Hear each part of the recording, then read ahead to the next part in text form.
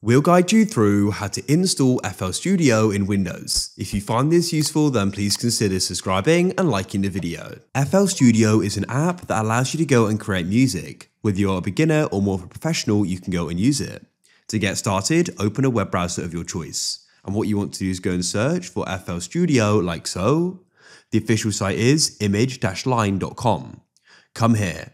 So FL Studio is a paid-for program, but there is a trial we can go and get. So what we can do is go and click get the trial or try for free at the top. You're going to be brought to this page here. And here's the option for Windows. You can go and check the system requirements by hovering over it.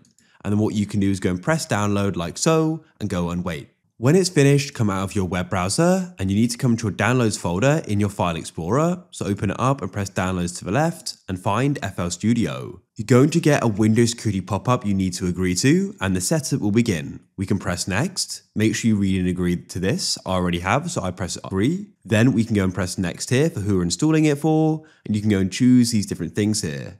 What I'm going to do here is just go and leave it as it is. I won't change this and press next. Choose the folder, press next again. You'll see a summary here, press install and then press next and it's going to go and run through. Be patient. We can then go and press next, next again and go and press finish. We've now installed it.